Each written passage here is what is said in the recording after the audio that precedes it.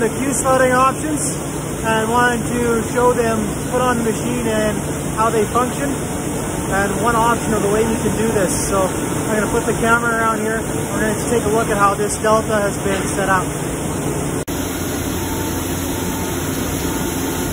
So we got all the Q-Spouting coming off the side of this one here. We got Q-Spouting coming down with the band clamps, 45 to bring this out.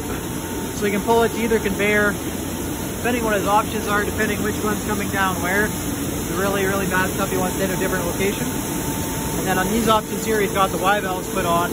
So we have the option to flip that back and forth depending what the product looks like whenever you get a lot of seat.